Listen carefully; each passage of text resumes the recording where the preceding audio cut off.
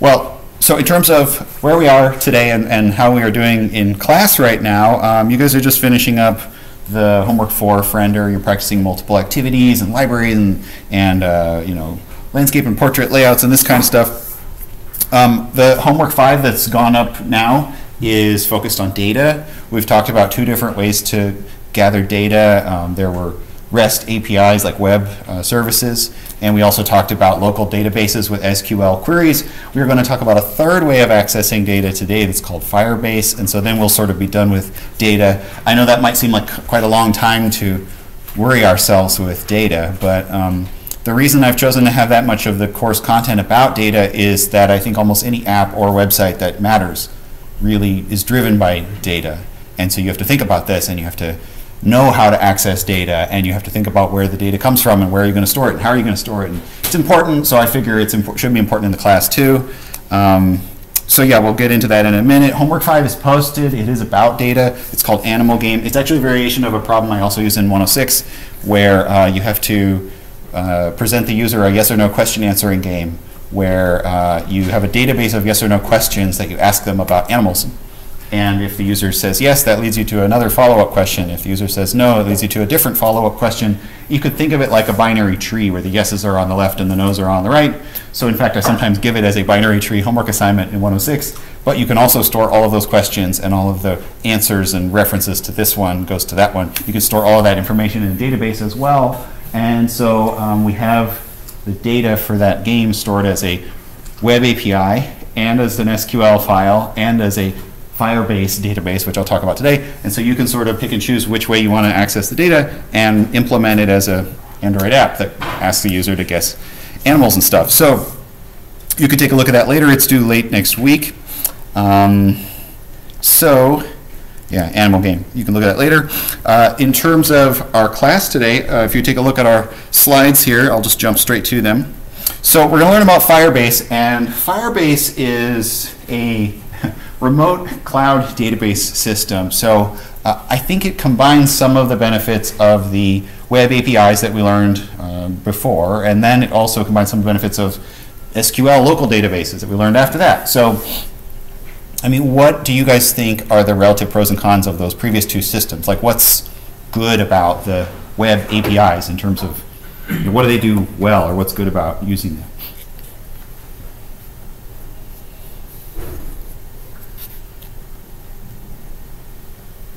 Maybe contrast it against the local SQL database. Like, what did you like better about the web APIs?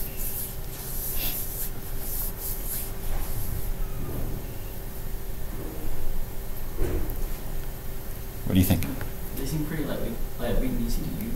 Pretty easy to use, yeah. You just sort of connect to a URL, you say what data you want, you put in the right format for the URL, and then data comes back, and it's not that hard to pick apart the data and use it. Oh yeah, I would say ease of use, simplicity. You don't have to really set it up.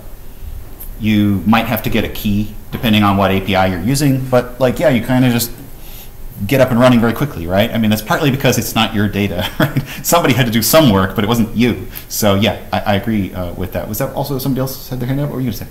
Yeah, I was going to say the SQL seemed easier because it came in the table and you kind of had like column headers and then rows, whereas the API, you get back this JSON thing that you had to kind of parse through, and it might be that it's like an array inside of a JSON object, inside of like some other thing. Yeah, that's interesting. You said the structure of how the SQL data was stored was more intuitive to you. Yeah, I think what I found teaching this course, I've done this course a few times where I present these 3 different ways of doing data, and I find that different students really gravitate toward one or the other, and there are people who really dislike one and really like another, and it's not sort of a uniform opinion among the students. It's kind of interesting to me. I grew up with SQL, so in my brain I sort of think of things that way, but I do think a lot of people like the ease of the web APIs, and so yeah, they both have their pros and cons. The other benefits of, what about like the benefits of the SQL way over the APIs? What can you do with the SQL that's maybe better or improved or something compared to API? Yeah? I mean, you have control over the data, so web API can go down and there's not much you can do? Yeah, it's your data. You can do anything you want. You can modify the data. Maybe API won't let you modify the data, or maybe only in a limited way. You have full control over the data. You said the web API could go down, so availability. In fact, you might not even need an internet connection at all if you use a local database, right? So I'm not sure it really comes down to like, which one's better? Which one do you like better? I mean, it's like saying which one's better, a car or a bicycle. I mean, they're both good for certain purposes and not for other purposes, right? That maybe you use one of them more than the other, or maybe you like one of them more than the other, but they're not for the exact same purpose as each other. What about, is there anything else better or worse about SQL compared to the web APIs? I have a question. Yeah. So like when it comes to web APIs, is it possible for them to store data in a similar manner as SQL? Oh, to store it just as a table like SQL does? Yeah. Yeah, I mean, I think the storage of data as JSON is just an informal agreement that all the websites have decided to present the data to you in that way. And they've done that because if it's consistent, then you can just learn a lot about JSON, and then you can use that knowledge over and over again. And if everybody invented their own way of storing the data, it would be harder, because every time you went to learn a new API, you'd have to figure the format out from scratch. I mean, of course, you still have to figure out what are all the nested arrays of objects going to look like, but at least you sort of know the syntax for how to parse those and how to extract the pieces out of there. You could do something flatter like a table if you wanted to. In fact, there are some web APIs that use an SQL syntax, but just the more standard thing is you submit a URL and you get some JSON back. That's just kind of what's more popular right now. Anyway, okay, well, so what we're going to do today, Firebase, is, like I said, it's trying to combine some of the best of both of those other approaches. It's web-based and remote, and so you connect to it in sort of an internet connection way, kind of like you do with APIs. It's based on JSON under the hood, although you don't have to do a lot of JSON to use it. So in those ways, it's like a web API. It also carries some additional benefits, like it's run by Google and it's in the cloud, quote unquote, which means that it's got lots of servers and lots of storage underneath. So if your app suddenly goes viral and you have 1 million users that you didn't expect, your Firebase database will actually be able to handle that, whereas if you run your own little dinky server in your parents' basement or something, maybe you can't handle that amount of traffic. So that's cool that it scales well. It's also somewhat similar to SQL in the sense that you can control this data. You can write to it however you see fit. So some of the benefits you were mentioning about local, you can have those here as well. So yeah, we talked about where data can live. So this is a remote database. I'm not going to spend any time on this slide. But if you wanted to set up your own web API, you could set up your own server.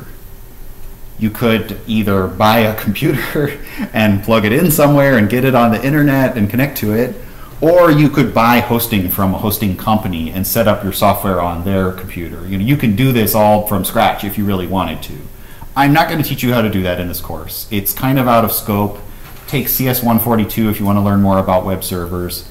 And frankly, most people don't even want to do this, because you then become the administrator and the repairman for this. If it breaks, you have to fix the server. I run some web software that runs on servers that I maintain. Like I have a web practicing tool called Code Step by Step, and it's just a server that I run. And if it goes down, I have to go reboot it. And if it goes down at 3 in the morning, which it sometimes does, because I have some international users, then I have to get out of bed and go reboot the stupid server, and that's actually not very much fun. So most people don't want to do this for themselves, and I'm not going to teach you how to do it for yourselves. So here's why you wouldn't want to do it. It costs money. You have to take care of it yourself. It's actually quite hard to run a web service that is secure, that can't get hacked, or that passwords or the data doesn't leak out. You don't want your data to leak out. I mean, all it takes is one leak and then no one trusts your site ever again.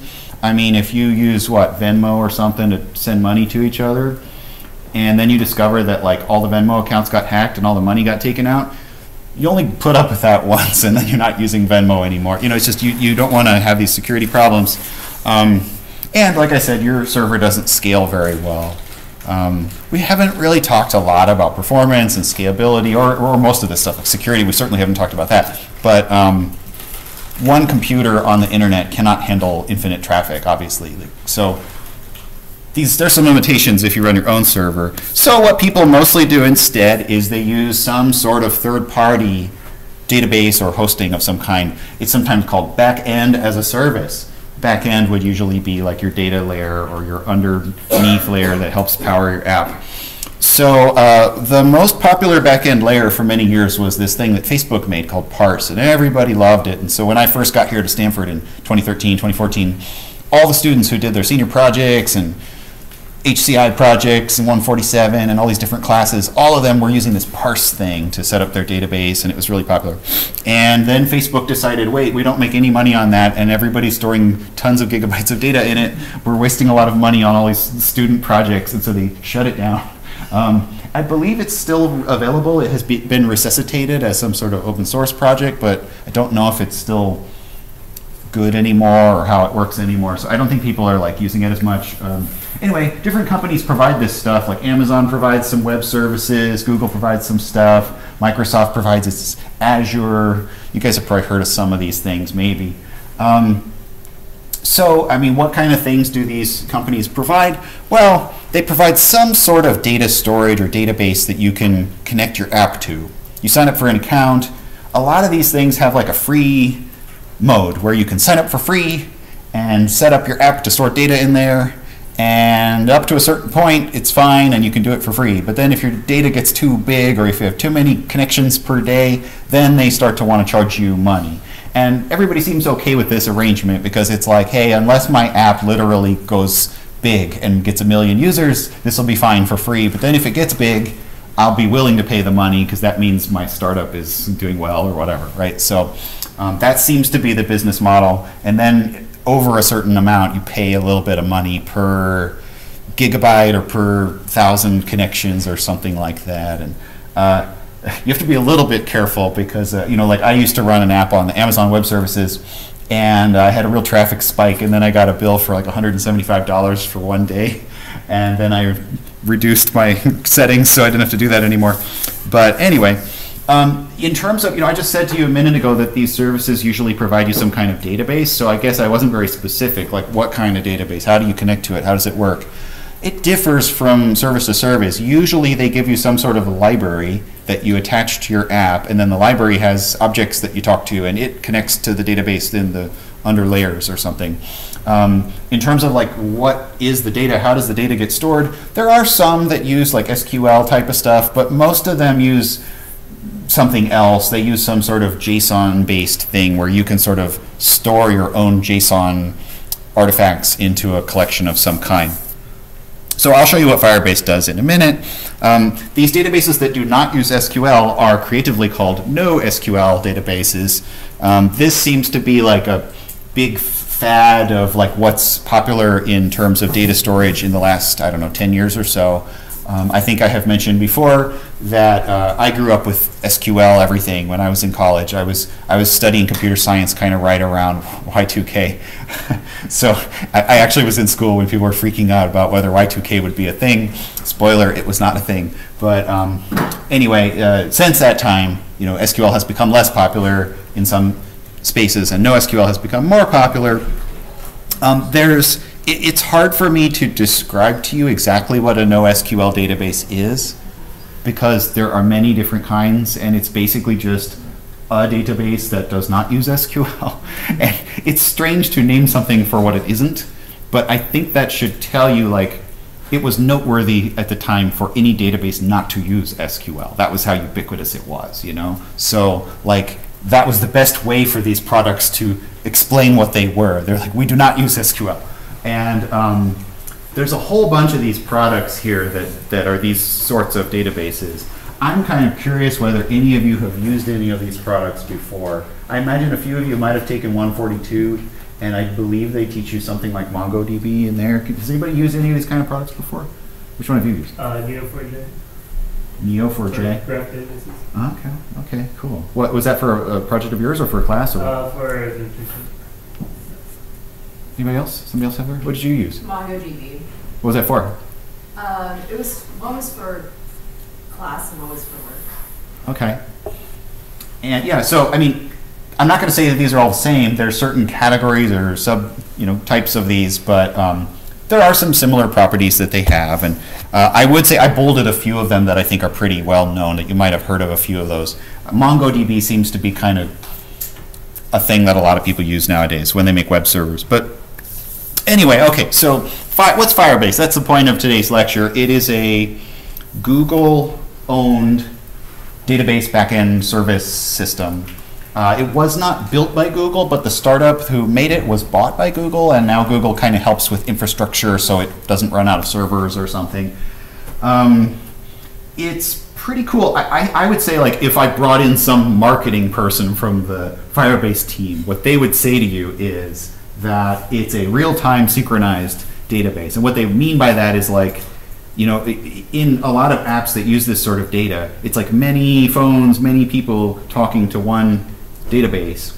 And a lot of times when you're doing that, you run into synchronization issues. Like, you submit a new, like we're writing a chatting app or a message board app or something. You submit a new message. How is she going to see it?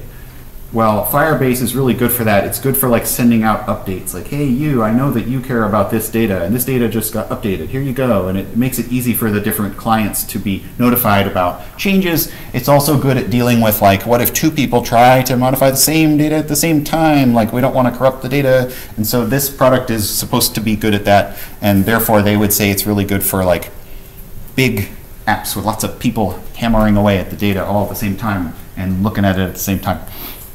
Whatever. So what are some features of it? Well, you could use Firebase with a lot of different kinds of apps. You can use it in Android apps like we are going to do today. You could also use it with an iPhone app, with just a regular desktop program. You can use it with a web app. Has anyone here ever used Firebase before? You have? Okay, you too. Okay, so was it also with Mongo? You couldn't have used them both together. No. Different projects? This is when I actually worked at Google. So. Oh, did you work on Firebase? No, it was something to do with search. You're still under NDA, aren't you? No, cool. Okay. Well, anyway, yeah, there's lots of companies using Firebase. I think they're working on, like, a new one. They're constantly rebranding this stuff. So I think in a year, this slide will be called Google Cloud Data Platform or something. They're always, you know, the marketing people are always renaming things to look like they're doing work. But anyway, it's a nice system. It provides a lot of cool stuff. I'll show you how to use it. Firebase. The way I think of Firebase, like the way that I think of the data, is that it's all in a giant JSON blob. Or you could think of it as a giant map, and the map could contain things inside of it, and the things inside of it could also be maps. You could also think of it as a tree. This is a picture of some data. So, like, a piece of data could have an array with indexes. It could have a Boolean. It could have a number. It could have an object. An object could have fields with values. The fields could be arrays, the fields could be sub-objects, so it's kind of nested in this way. And it's actually quite similar to JSON in the sense that, like, objects are represented with curly braces in JSON, and objects map from keys to values of various types. And an object can contain an object which contains an object, so you can kind of have a nesting. So the way this works is very compatible with the way that JSON's syntax works. And in fact, you can get your data out as JSON, and you can input new data as JSON. So I think this is actually implemented in under the hood as a big blob of JSON data. So anyway, some sort of hierarchical key value document structure is how this data is stored. It is not stored as tables, I'm sorry. However, you can sometimes map from that mental model to this by having, like, little subcategories be equivalent to tables, and then the sub things inside of those are like the rows of the table, and so on. So you can think about ways to map these things. So yeah, I wrote it's like a hash map on steroids, or it's just a JSON blob on steroids. It can be really big. Okay, so I have a couple slides about how to set up Firebase. Maybe before I'll do that, remember I did some slides on SQL where I did some tables and databases, and I had a database called Simpsons. And so I want to show you, I have taken that data and I have put it into Firebase, and I want to show you kind of what it would look like. So do you remember, actually wait, let me do this. I should have done this before. If I load up the SQL slides and I go to database example, Simpsons. Okay, so there is a Simpson database with 4 tables, students and teachers and courses and grades, right? Okay, well, how would you represent basically that same data in Firebase or in JSON? Well, you could choose to represent it like this. If you want the students, you could make a students area, like students object within the overall data set. And inside there, you could have 3 or 4 objects like 123 maps to this person, email of Bart and ID of 123, name of Bart, password Bartman. So you could like store each student like that. Now, I guess the thing that might be a little confusing if you're looking at this is like, well, why are the students listed underneath these numbers here? Do you have any idea like why the 123 leads to the Bart and the 404 leads to Ralph? I mean, those are their IDs, right? But like, why is it stored that way, and why isn't like this thing here? Why doesn't this say Ralph or something? Like, why does it have the IDs used as the header above them or the parent of them or something like that? What do you think? Are you gonna use 1, 2, 3, 404, 456, all of these in other, what you can say as tables? And like refer to them there? Yeah, I think you're right. Like the spirit of an ID is it's supposed to be sort of a unique label for a piece of data. And so if you're going to have this tree, you want to give each of them a name or something. This is a key value storage, so each like value being an object of data has to have a key that it's associated with. And so if I associated like Bart with the object about Bart, I would never be allowed to have another student with that same key. So you sort of want to have a unique label for each object of data. And you're right that like sometimes we use the IDs for searching or for matching this table to that table or whatever. And so I just think that sort of uniqueness aspect of IDs is why these things are stored with those IDs as their like key, you might say. So that's like the table, if you will, of the students. So what I mean, I'm kind of like you, Alex. I think of it tables, you know. So I think of like this thing as the database, although it's really just a JSON object with the key of Simpsons. And then I think of this as the students table, although it's really the students object. And I think of it as like, this is the, these are the IDs. It's like these are columns and their values, but really it's just key value pairs in a JSON tree or something. So then like if I want to see courses, it's pretty similar, right? The courses have IDs and names and teacher numbers. And so the courses are pretty similar to the students. The teachers are also pretty similar. Teacher ID number 1234 has the name of Ms. Krabappel. She teaches grade 4. I don't remember, I might have added this, like what grade do they teach to the database. But so that's kind of how the teacher data works. The one that's maybe the weirdest is the grades table. If you look at the original SQL, the grade one, do you remember the grade ones, the data there, as you mentioned, was like kind of using the IDs to reference the data from the other places in the data set. So I would say 123 took class number 10,001 and got a B minus. That means Bart took computer science 142 and got a B minus.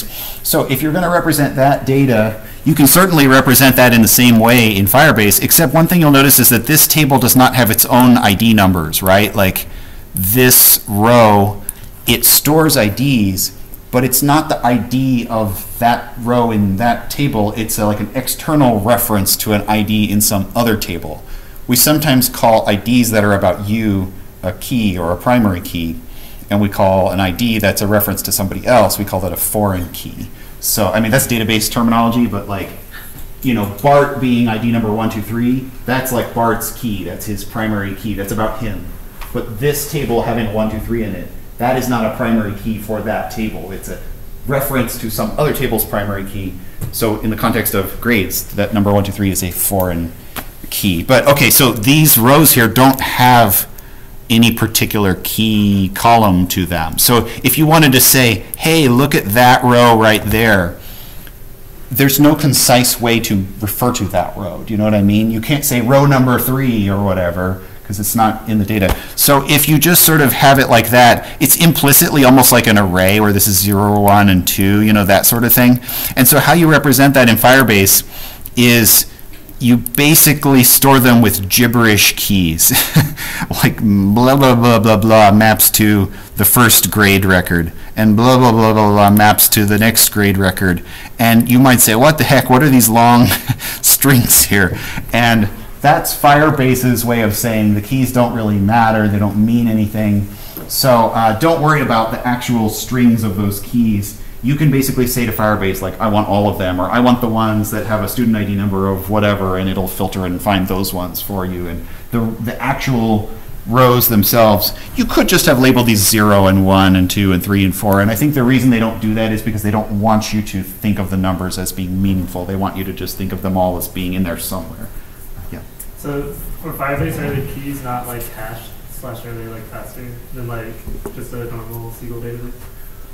Are the keys not hashed? I guess I'm not sure what you mean. Like you certainly, if you say I want to look this up by this key, it has optimizations to quickly jump to there. So Okay, so it's some sort of indexed or hashed thing. I don't know exactly what their Is it internal generally structure is. faster than like SQL databases? Oh, is it faster? That's a good question. I don't actually have a benchmark or anything, but I think it kind of depends what you're doing. I think they're both super duper fast for jumping to a specific piece of data based on an ID. You're like, I want the student with the ID number 123. They both can just like laser fast jump to that place. It starts to get interesting when you say, well, I want all of the students who took both Ms. Krabappel's class and Mr. Hoover's class and who got at least a C+ in each of them. Which one's faster? Then it starts to depend, because like how you say that is very different in Firebase than how you say that in SQL. The sort of short version is that Firebase tends to return quickly from each query, but the kinds of queries it supports are less universal than SQL. So in SQL, you can write out a really complicated query, and that one query will give you back exactly what you're looking for, but it might take a slightly bit longer. In Firebase, you might have to issue 2 or 3 queries and then if else and compare them a little bit, but each of those 2 queries would go quickly or something. So it tends to be fast, but maybe slightly less universally powerful than SQL, if you want to summarize. Anyway, this is me trying to take that database and turn it into a Firebase or into a JSON. Now, I was asking about some of these other products earlier, like a MongoDB. If I were doing a MongoDB, it might look like this as well. It might not have this exact web user interface for me to look at it, but like it would probably be a MongoDB basically stores JSON blobs. So I would basically store this as some sort of big blob of JSON and say, here, Mongo, store this for me. Yeah. Is this what like dating apps use, for example, to store people's profiles and like their interactions with other users who use this? Really into the dating apps today. No, it's, well, I mean, I don't know. I mean, different companies do different stuff. Like, it kind of, frankly, it probably just depends most on when the app was created. So, like, probably Plenty of Fish and OkCupid are using SQL databases because they're older. But, like, Tinder, Grindr, whatever, the other, Bumble, is that a new one? Bumble? I haven't been dating for a while, so I have to live vicariously through all of you young people. But yeah, those might have something more like this. It's not to say that this is inherently better for an app like that or worse. It's just sort of like what software stack was popular at the time that the people built it, you know, frankly. But I mean, I do think this sort of thing does scale well to an app like that has lots of users. Like you could look people up based on preferences or based on whatever you want. So, okay. Any other questions about like this data and what it looks like and kind of what is in a Firebase kind of from a data standpoint?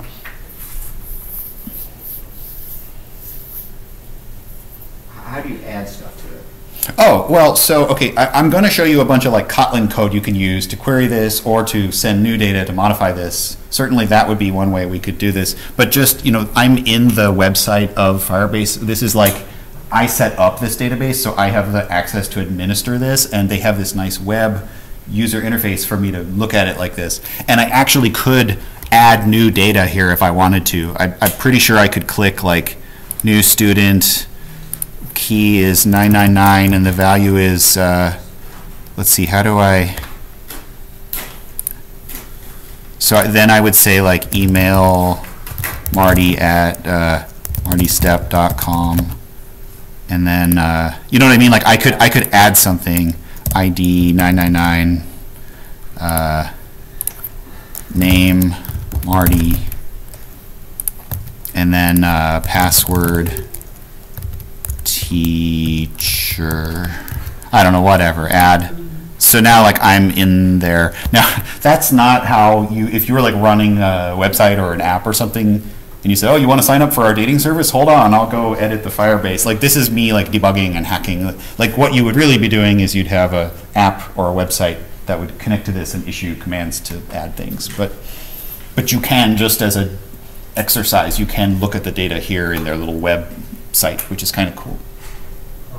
Any other questions? Yeah. You were doing all those interesting things with SQL, such as using that ID to summon the grades of that person in a particular class and all that. How can you do that here?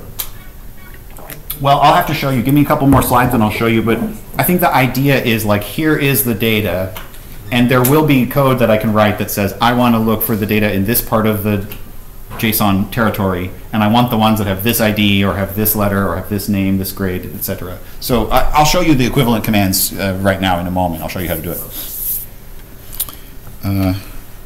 Okay, so it's kind of a big hash map. I'm not going to spend a lot of time on these slides. I have a couple of slides on how do you set up Firebase. I mean, you go to their website, you make an account. I found, just pro tip, that a lot of Stanford students who try to go set this up, it doesn't work and it says like your account doesn't have access or something.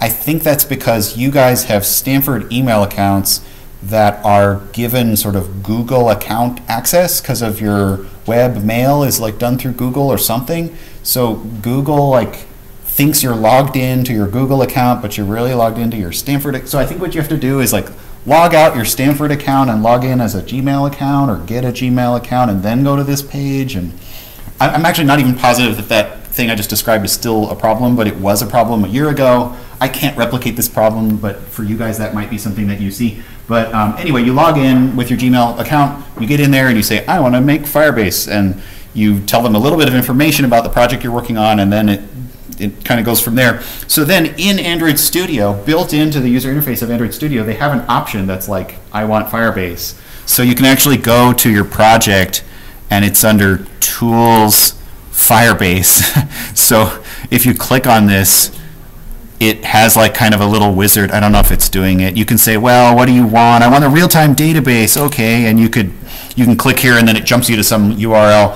I'm not going to walk through that entirely because I kind of already had to do it to be ready for today, and I can't undo it to redo it. So like it's already set up for me, but that's sort of where you would start. And I apologize that I'm not really giving you a great walkthrough tutorial of how to set this up, but I think what you would find is that the pages would sort of tell you what to do, and you could ask us if you got stuck on it or whatever. But you set it up, you get your project kind of connected to it. You have to put some stuff in your project settings, and to be honest, it's sort of a pain in the ass. You know how when you add libraries to a project, you have to edit your build file? We have to add like a million things to these stupid build files or else it doesn't work. And the frustrating thing is that if you get this a little bit wrong, it sort of just like quietly fails and doesn't work on you. Bless you. So this is annoying. And so like I've learned my lesson. The last time I taught this class, I really wanted to replicate the experience. So I like deleted my Firebase account. I made a completely virgin project, and I walked in and I tried to like do all of this part in class to show you how to do it. And I'm not doing that this time because there's like 20 different ways it can break, and it's really detail oriented. And that might be an argument for especially why I should show you how to do it. But I think what it really turned into was watch Marty not have his Firebase working when, you know, later I would figure it out and get it to work. But so like you go to your build.gradle here, and you have to add these lines about these Google Play services that allow you to connect to googly things. Then you have to add some lines about the Firebase library itself. And then down at the bottom, you have to write this line as well. I will post all these files after class so you can look at them. I already did this. Then you have to go to this other build.gradle. See how there's two build.gradles? You have to go to the other one, and you have to put this thing in there too, just carefully so, or else it doesn't work.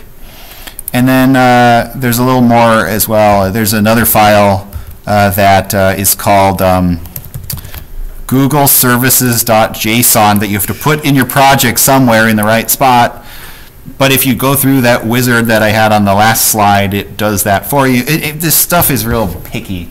So I would say the best way for you to do this if you want to use Firebase is to just walk through this and get stuck, and I'll help you and we'll get you unstuck. But I will say, I think that I guess I didn't really frame for you, like, what do I think of Firebase? And I think what I would say is that what it gives you is really, really cool. A fast, free, super scalable, powerful database that you can have someone else manage for you, backed by Google's big muscles. That's cool. The price you pay is that it's sort of shitty to set it up and it can break, but that's okay. Like, maybe it's worth that price.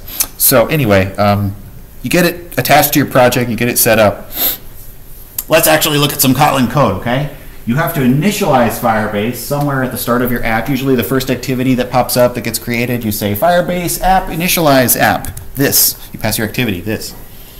Then, to actually search for some data, you get an access to a Firebase database object, which I called FB. You write Firebase database get instance dot reference. That object is like a way of querying the database. So you say, hey Firebase, I want to access the .child with a certain name or path. So let me talk about these paths for a second. Is that on the next slide? Where is it? Okay, so let me show you this Simpson thing here. So imagine that I want to, modify Bart's email address.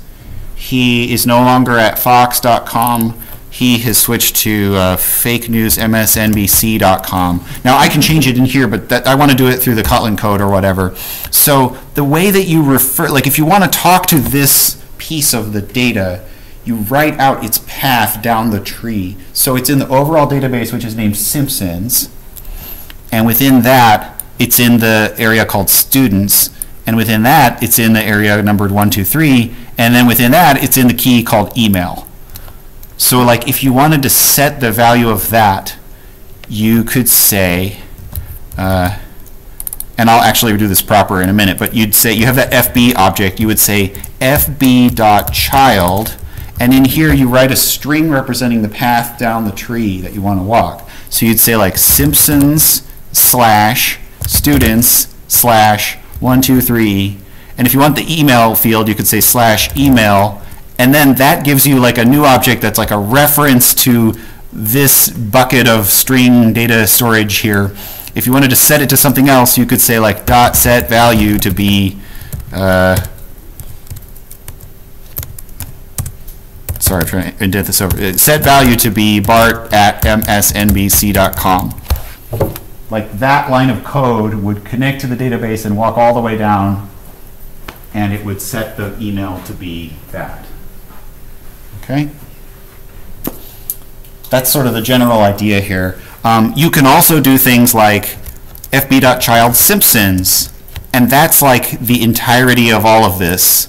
Or you could say fb.child Simpsons / students, bless you, and that's like sort of a representation of all of this. You could like grab which chunk or whatever part of the data. So like if you like to think of the data as tables, I could say something like val student table equals fb.child Simpsons / students, and then I could say, hey student table, I want your child named 1, 2, 3 / email. You know what I mean? Like you can sort of, each of these like slashy levels down the tree is another child, and you can keep going down, down, down, child, child, child, to get to the part in the tree that you want to set. Does that sort of kind of make sense?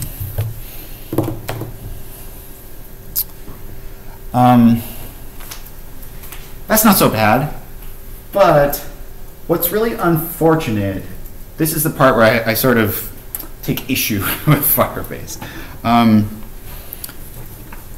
What if you want to retrieve the value? I wrote set first. It's weird that I started with modification, right? Normally, first thing is you want to look at the data. Maybe later you want to modify the data. I started with modification because it's easier. You can literally write that code. It will send a message to the database. It will change the email address. If you want to get the value of the email, you would imagine that maybe you could do something like, val email equals studenttable.child.get value. Right? I mean, like, if setting the value is called set value, then surely getting the value would be called get value, right? No, it is not. And it's not just called something else like retrieve. No, that's not where I'm going with this. It's not the name. The problem is that the data isn't stored on your phone. The data is stored off in Google land somewhere, right? Now, of course, you can connect to there and ask for the data and it'll come back, but that might take a little while. It hopefully won't take very long if your phone is fast and if you're not on Stanford Wi-Fi and you're not in the long basement or wherever you get bad signal. But it might take a while, right? And so Firebase is designed to think about that issue, the latency, the lag, the delay to get the data back. So you don't just say get value or retrieve value, because if that were the case, you know, in order for this function to like return the value out, this would have to like block and halt your app right there on that line of code. And that would mean like if you were pressing a button, your app would just freeze until the data had come back and you wouldn't be able to like scroll the screen or nothing else on the screen would update. The app would just like lock up until this data came back, however long that took. And that's just not a good user experience. We haven't talked very much about like latency, you know, and we haven't talked about normally what you do for something like this is like you use concurrency, use a thread or something. And I haven't talked about that yet, but this library is built with some sort of threading in mind where instead you sort of say, I'll show you how in just a second, but you basically say, I would like to go get this value, and when the value is ready, here, please call this function to alert me that it's ready. It's called a callback function, right? So if you've done web dev or some other kinds of development, that's not the most weird thing in the world. But I think the way you have to set this up is a little ickier than I would like for it to be. So let me show you a little bit of how that works. So here's some of the different methods that you can do in a database, in Firebase. I showed you how to get a child, and I showed you how to set the value of a child. You can also remove something, you can push a new child that didn't exist before, there's a lot of different things that you can do, and I'm not going to walk through all of them. But here, so I think this slide is kind of showing similar stuff, right? Like, if you get the Simpson/students, I called that table because in my head it was like the SQL table of the students. And then if I say, hey, I want the child 1, 2, 3, that's the BART object here. That's like that child 1, 2, 3 represents all of this stuff. And then I can say, hey, set the ID to whatever, set the name to whatever. I'm setting them to what they already are right there, just to be consistent, but like I could change them, kind of like I did here in my editor. You could also take some other child and set their values to something different, right? Okay, that's not so bad. If you want to add a new child, remember that weird grade table that had those gibberish keys? If you want to add a new grade record, how do I get a gibberish key? Well, if you say, hey, grades table, Simpson/grades, that's what that table variable represents. If I say table.push, it makes a new key and it returns an object that's representing that key so I can add children underneath it. So I say, hey, push a new record, and then in that record, set its child of this to have that value, set its child of this to have that value, set its child of this to have that value. So that would be how you would like write new data. So you asked me a few minutes ago, like, how do I put new data in there? How do I talk to this is kind of how you write new data into a table. Okay. So again, push specifically makes a child with a gibberish key that's meant to be more like for a list of things, that the indexes are not keys themselves. Okay, well that's writing data. Wait, I'll come back to that slide. Where it gets interesting is when you want to retrieve data. This is the part that I find just offensive. If you want the data, like if you want to know what is Bart's name or email address or something, you say, hey, I want the data from this part of the database, from the Simpson area, go to the student area, then go to 1, 2, 3. That's this. So go get that. But if you just say val Bart equals that, the thing I think is confusing about Firebase is like, this object, what is this? It's called a database reference object. It refers to that place in the data. But crucially, it doesn't actually have the data in it. It doesn't know the string bart@fox.com or bartman. this object doesn't know what those values are. It's almost like, imagine it's all blurry. The database knows that there's something there, but it hasn't connected to the server to know what it is yet. Okay? So that's what this thing means. If you want to actually go get the data out of there, you have to call this method named addValueEventListener, and you have to pass this gibberishy thing that has a method called onDataChange. This method will be called when the data has come back to your computer. So when you say addValueEventListener, you're kind of saying, I want to listen to find out the value of BART, of that part of the database. So this is the moment where you initiate a connection to go download something. And when the download is finished of that data, it will call this function on you. And so whatever you want to do with that data, go ahead. Now, the data comes back as a different kind of object called a data snapshot, which is basically like it's a lot like the JSON objects we dealt with where you have keys and values and stuff, but you can look at the data that way. So I don't like this. Oh, but also scrolling off the slide because the code is so long, you also have to put in a function of what to do if the data request gets canceled, which almost never happens, so I almost always leave this blank. Ugh, right? I don't like this. I wish they didn't make it so complicated. But let's do a quick example. I'm writing code to deal with this data about Simpsons. So here's what I kind of actually wanted to write with this. I would pick something simple. Let's have an app with a login page, and then once you log in, you can check your grades. So it's like slightly improved version of Access. Haha. Well, so like front page is a login activity. It has a name and a password field. So if you type in Bart and Bartman, I want to log you in as Bart. If you type Bart but not Bartman, I'll say that's the wrong password or something, right? So once you get logged in as Bart, I want to say, hey, Bart, here's all the grades for you. You, Bart, have ID number 123, and therefore you took this course and got a B minus. You also took this other course and got a C, or whatever other, that's what I want to show you. Once you have logged in, I want to show you your grades, okay? So let's just play with Firebase for a minute. If you go to the app, I zipped this, I put this on the class website if you want to download this, but there's a login activity. The login activity looks like that. Just name and password and login. So those are two like edit text boxes right there. And when you click that login button, so I already pasted in the code to like log in to Firebase, but I didn't do any of the querying. So when you click the button to log in, I'll go get the name and the password that they typed, and now we have to do the rest, okay? So help me out a little bit here. Like, what are some of the kinds of things I need to start doing here?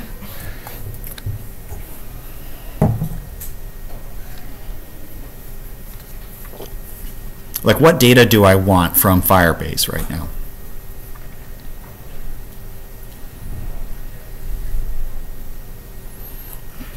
List of all users. List of all users. So, okay, so if I want to get all the users, you first have to get an object to talk to Firebase. So Firebase, this is from the slide, Firebase database.getInstance.reference. So that's like the actual object that you can use to ask Firebase questions. So now typically you ask for the child from Firebase at some given path or something, right? So where in the data set is going to have the stuff that I'm looking for?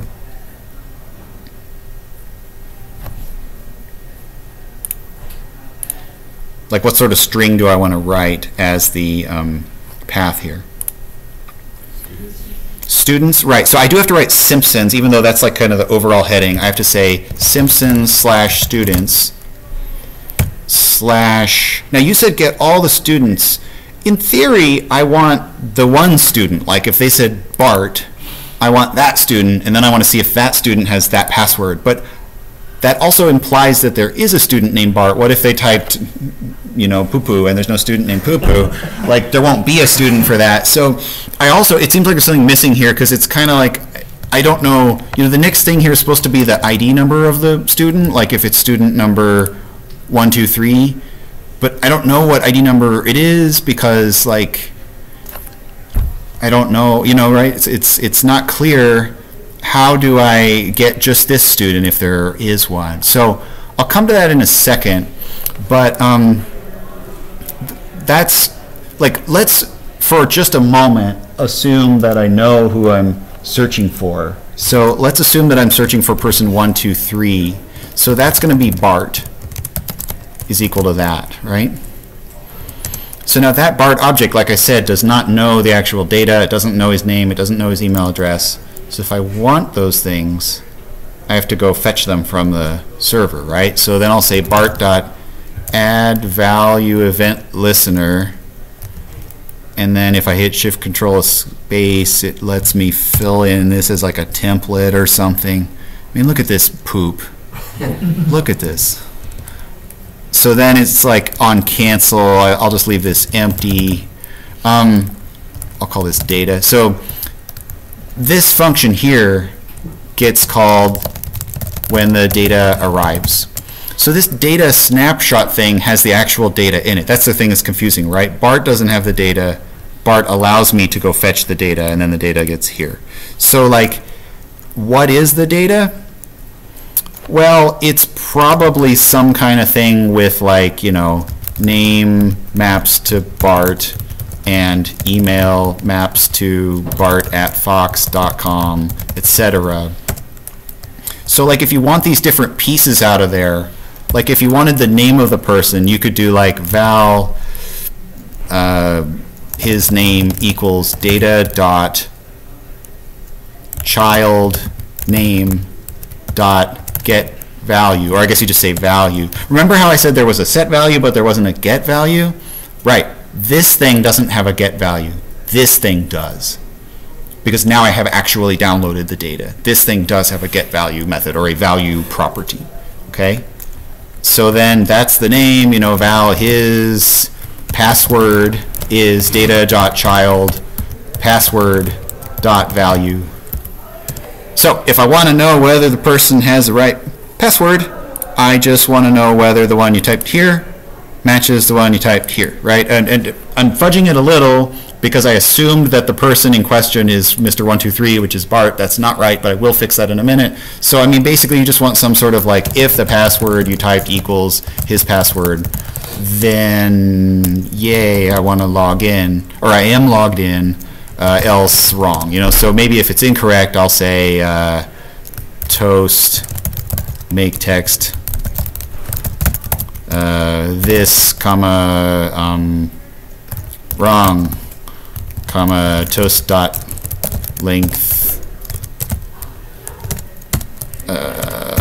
length short dot show. let's do the most horrible thing ever. Let's say wrong, the password should have been his password. So it'll be like, no, Bart's password isn't hello. It's you know, Bartman or whatever.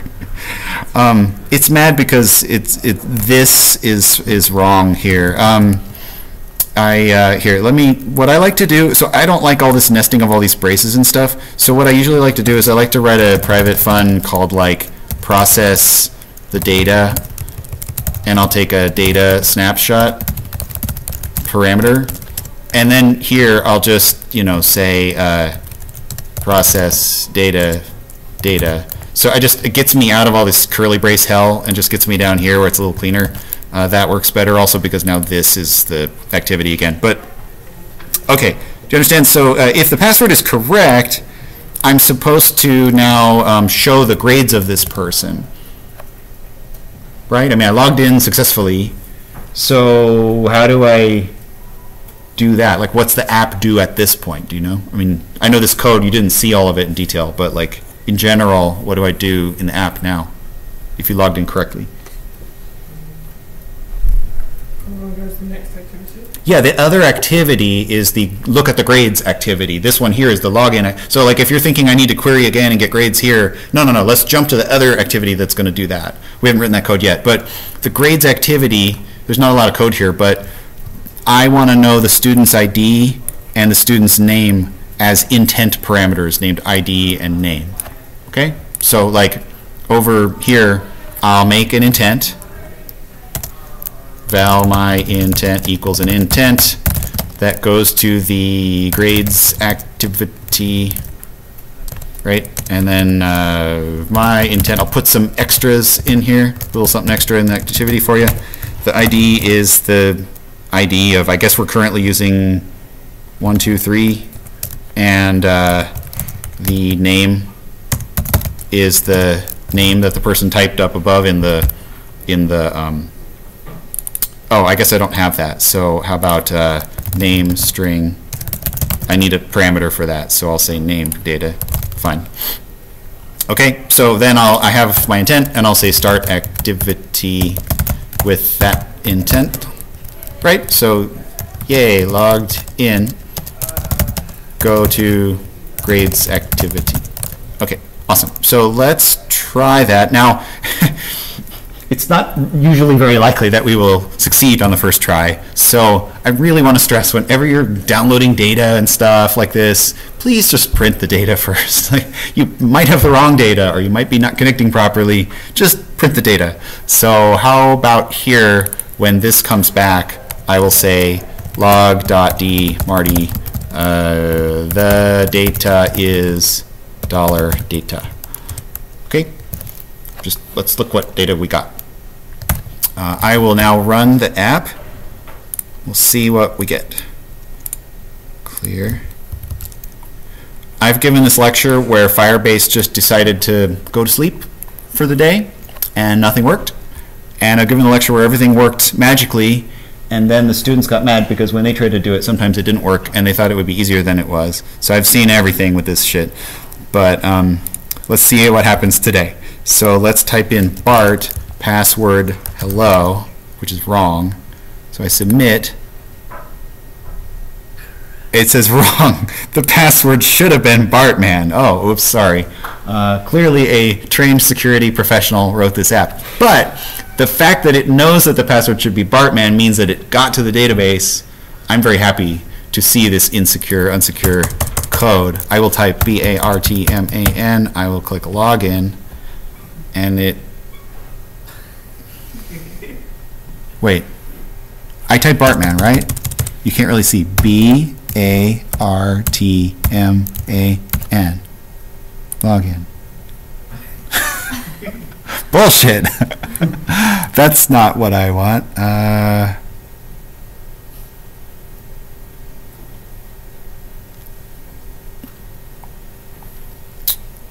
You have to choose string maybe, the value. Wait. What's password? There's no password here. Oh, weird. It's like the widget? Wait. Sorry. So I'm confused because there's a variable called password up here. See how it's gray? It says this is never used. So it's not using that down here because it's out of scope. It's using the fact that this widget has like r.id.pass. It's like using that variable. So okay. So name password string. So this should be name password data, whatever. So just now that password from the actual widget is going to go down to here. Okay, that should work. Where am I? By the way, if you're looking down here, see how it says the data is. Oops, it went away. You'll see it again in a second. Those log statements are really helpful because then I can kind of see if I'm getting back the data I thought. I would say the most common mistake people have is they're sort of off by a level. They think like my data.child foo is the right thing, but really it's like my data.child something my child foo. They're like off by a level of brackets or braces, or it's one more level in or one less level in. You know what I mean? They're kind of off by one. So if I type Bart and Bartman, Bartman, login. It goes to the next activity. That's a great start. It just doesn't show Bart's grades yet. Okay, so we got a couple more things we need to fix. Like for one, we hacked this and we hard-coded in that the ID number was 123. The other thing is even when we do get logged in, I want to show Bart's grades over here, right? So let's learn a little more so that we can do that before we get out of here. So if I go back to the slides, I think the problem so far is like implicit in data and databases is the notion that you would want to query. And this is not really querying per se. I mean, it's only a very simple query, like go get me the record with this exact ID number, or this exact path. Certainly you sometimes do that query in a database. Select star from students where the ID is 123. That's basically what we did there. But usually the query is more complicated than that. Select the ones with the name Bart. Select the ones with the grade of A- through C+ or whatever. So I haven't shown you how to do that. So let me show you here. So let me get the right font size here. When you ask for some child, instead of just going and fetching that, you can call these methods on it like order by or .start, .end, .equal to, and those methods are basically meant to help you sort of group and prune and filter out the results that come back. So I'll show you this in a second in the project, but basically if you want the students who have ID numbers of at least 500, I've written as a comment like what would the query be in SQL? Give me all students where ID is greater than 500. You can say, hey, students, order by your key, which is the ID headers up here, and then within that, please start at the value 500, and then go get the value listener for that. Or you can say, well, I want the students who have a name that starts with a B. You can say, students, order by name, start at B, end at B. It's kind of a hack to go B through C. So there are these methods that you can use. Now, how do I know what those methods are? Well, I mean, there's documentation for this. The methods that exist in Firebase are here. This is a subset of them. There's start at, end at, order by, limit, equal to. So I think what you'll find is if you're used to thinking of things as SQL, you could sort of maybe start with what SQL you want to write, and you can probably find a method that's kind of equivalent to that here. Not 100% of the time. But if you don't find a method that's equivalent, you can sort of like go get the query and then loop over it with some Kotlin code to do the rest, you know? And I would say, even though this does not replicate all of SQL, I don't think that's an error on their part. Like they're trying to provide a sort of minimal set of queries you can do. Give me all the records in this range, or give me all the records that match this criterion. And that's kind of how they've chosen to present this. So if you want to get the record about Bart, so if I go back here, instead of saying Simpsons students 1, 2, 3, maybe you would say, wait, let's not try to get Bart. Let's get all the students. And then if you want to trim it down to the information about Bart, maybe you'd say students dot, let's order all the students. What do we want to order them by if we want Bart?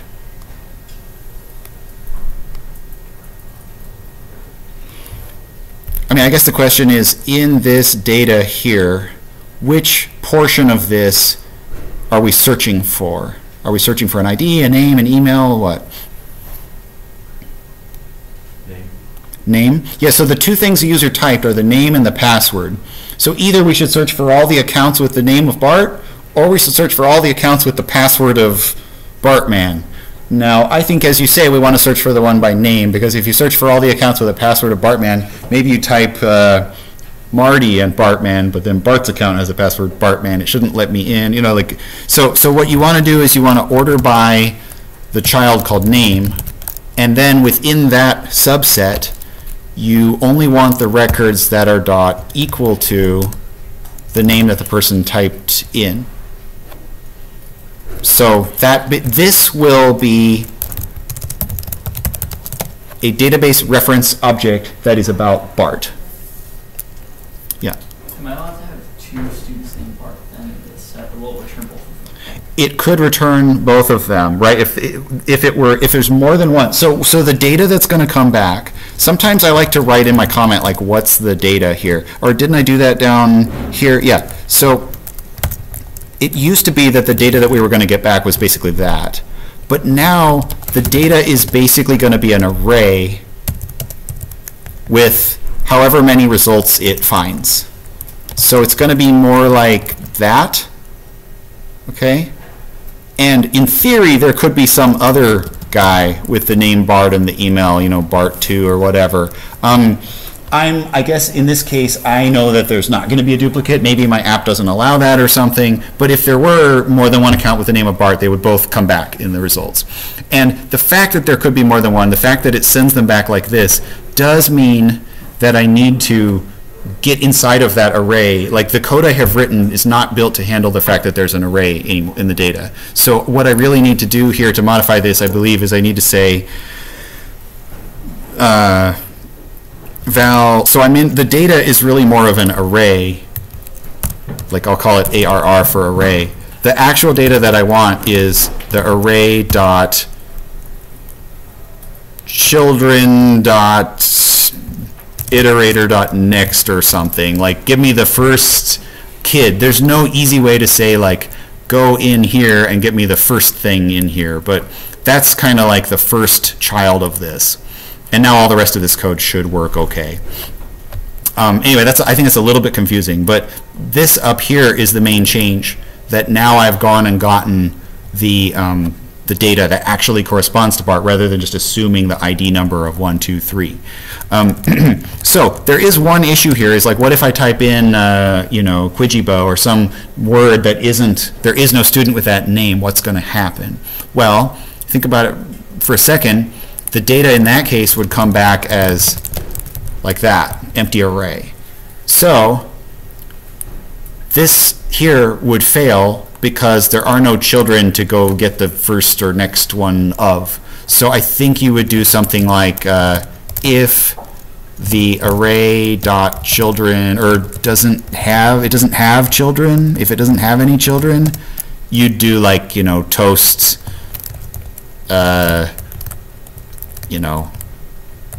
no such user, like that or something, right? And then you'd return. Don't try to process the data if there's nothing in there, okay? You had your hand up, was that what you were going to ask or something else? Yeah, same question. Okay, yeah, so this is just me trying to be robust, trying to be a little more careful about what I'm doing here, right? Okay? So I can run that again. Let's just make sure we didn't break it. I'm a little scared that maybe we did break it, but let's find out. So let's test all three models here. Let's test a name that's not found. Let's test the wrong password, and then let's test the right password real quick. So the name is Marty, and the password is step. Log in. Wrong, the password should, there is a Marty because I added one. Marty, there. There's no such user named Marty. Okay, I tested that. Now let's do Bart, password hello. That's not the right password. It says wrong, the password should have been Bartman. Oh, sorry about that. Bartman. By the way, see how the data, it's printing out the data. It's very helpful to do that. So log in. Great, so we're doing pretty good. The thing that's missing is we are not printing out all of Bart's grades yet, and that can be done in a pretty similar manner. I want to show you something that's kind of cool though. About processing this data. So I think what ends up happening is you get really tempted to just pull out the individual pieces of data, like the name as a string and the password as a string or whatever, and you can do that. But I think a really nice way to handle the data is to make little objects, little classes that are similar to what you're processing. So like make a little class called student, and a student has an email and an ID and a name and a password, and basically this is just like a data class is just a class that only has fields and no methods. So just a class with some fields in it. So make a class and make the names of these fields exactly correspond to these keys here in the data set. Firebase will allow you to look at the data in terms of as if it were made up of those kind of objects, which I think is sometimes kind of clean and nice. So what you can do is you can say back here, you can say this data, this overall data that I'm pulling children pieces out of, that is kind of the object of the student. So if I go val student equals data dot get value, it allows you to pass in a type. So if I say student class.java, we've used that syntax for intents and stuff, that will return the data as if it were one of these student objects. And I mean, I can just, if I want to be like, if I don't want the nullness stuff, I can use exclamations or question marks or whatever. So now for his name and his password, that's just student dot name and student dot, like now the data is that object. It parsed all of it and put it all into that object for me, which is kind of cool. So, you might decide you like that better, student.password. I think it's kind of nice because it's just kind of like you get out of dealing with Firebase crap a little bit earlier in the code. Now you're just talking to your own classes and your own objects. I kind of like that. But again, a common bug students will have is they'll sort of be off by one level of, is it the child of that? Is it the first child? Is it the whole data? Like I would say people would accidentally call arr.getValue, and then it's like trying to turn an array of students into a student object. You know what I mean? So like you have to sort of make sure you're on the right piece of data when you do these conversions, or else it'll crash, it'll fail. Okay, so like that's kind of the idea. Let's real quickly, I think I can do this with the time we have. I want to look up the grades for the student. So like, I know I don't want to rush, but I think we can do this. So like, this is if we actually get logged in and we go over to the other activity, right? So we need the Firebase object. I want to copy some chunk of this because I think it's going to be somewhat similar. Let me paste this. So look up the grades for this student. Well, we get the students table. Wait, we don't want the students table, do we? We want to query the grades table, right? The grades table is Simpson/grades. And now within that table, I want all the records that are about this person, that are about Bart or something, right? So let's look at the data again. The grades table has these gibberish keys, but within them, we have these objects that have different things, right? So what do I want to say in terms of like which of these records do I want to get out? What do you think? Sort by the student ID child, where it's equal to Bart's student ID. That's exactly right. Okay, so let's do val Bart grades is the grades table ordered by the child student ID equal to ID, the one that is passed into our intent up here. Now since Firebase is dumb, it doesn't take an int, even though this is an int parameter. You have to pass it as a double. Come on, Firebase. Come on, what's up with that? That is going to be an array of all the grade records that are about Bart. Okay? So now we could do Bart grades dot add value listener, and then here on data change, we could do process data again, and maybe we'll pass the data. So we can do this. We got a few minutes. So fun process data. The data is a data snapshot. Well, what are we doing with the data? The data is going to look a little bit like this. So it's like an array, basically, where each array element is one of these grade records. Now, remember how we talked about how we have classes for things and stuff? So I have a class called grade that's a course. It's just one of these data classes, and it just corresponds exactly to the rows of that grades table, a student ID, a course ID, a grade, all that kind of stuff. So if I just loop through the data and turn each chunk of it into one of these guys, we can look at it. So I think we want something like the following. For child in the data.children, let's say val grade equals child.getValue as a grade.class. Does that make sense? So I'm looping through the elements of the data, whichever ones come back. I convert them into these objects that I like. Now the overall goal here is I want to display the grades to the user. How do I actually get those up on the screen? I don't want to toast them or whatever because there are probably a lot of them, so I want to probably display them as a list. I've got a list view here. So how do I put things into a list view? Remember the old days? An adapter. Okay, an adapter takes an array or a list, right? We can do this. So val list equals an array list of strings. For each of these grades, I'll say list.add. You got a grade of grade.grade plus in plus grade.course name. So you got a B in CSE, whatever. You got a C in this. Just like add a string to the, oh, it's needs me to be New York about it. So at the end of this code, I got a list of grades. So what's the name of the list in the code here? It's called grade list. So I'll say grade list dot adapter is an array adapter of strings. Remember this stuff? It takes 3 parameters. It takes this and some layout thingy, android.r.layout.simplelist item 1, and then it takes the list, doesn't it? Maybe? Do we have any confidence at all that this could possibly work? I have no faith in myself. Let's run it and see. I will not make you stay until it works, because we're almost out of time.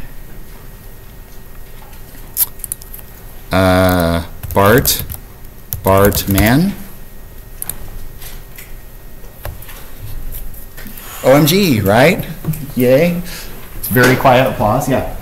Now wait, I have one more cool thing I want to show you, and I know it's time to go. But, so I mean, those are Bart's grades. It really did look them up in the database. But one of the things that if the marketing person came back in for the last minute of class, they would say that another cool thing about Firebase is that not only does this code go and fetch that data, but it continues to watch the data. So if the data were to change and someone decided that Bart were graded unfairly, the app would just update like that. That's kind of cool, isn't it? I didn't change anything. It just beamed the new data back and redrew the list. That's really fun. So Firebase is kind of cool. I know it's a little tricky, but there you go. Okay, well, I'm out of time, so have a delightful day. Go to your sections today and tomorrow, and we'll see you again on Thursday. Thanks.